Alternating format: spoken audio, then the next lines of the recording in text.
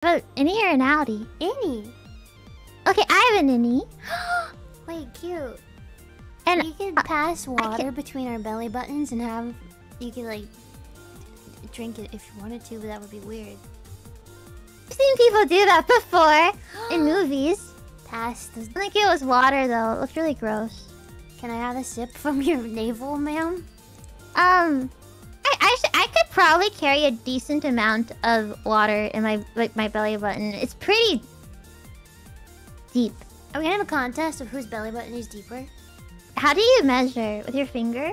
How many tablespoons can you hold? How many tablespoons? And then you pour it out, and then whoever has the most wins.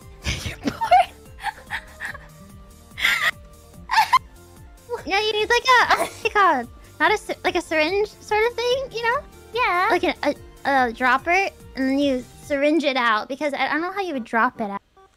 Or oh yeah. pour it out. Yeah. Definitely, you need a syringe to like measure it accurately. Yeah.